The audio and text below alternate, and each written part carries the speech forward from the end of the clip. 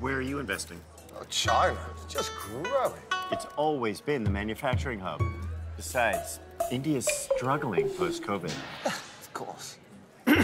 Sir, actually, India's management of COVID has been much better. China's situation till date is unclear. After zero COVID lockdowns, China is gradually losing its supremacy as manufacturing leader.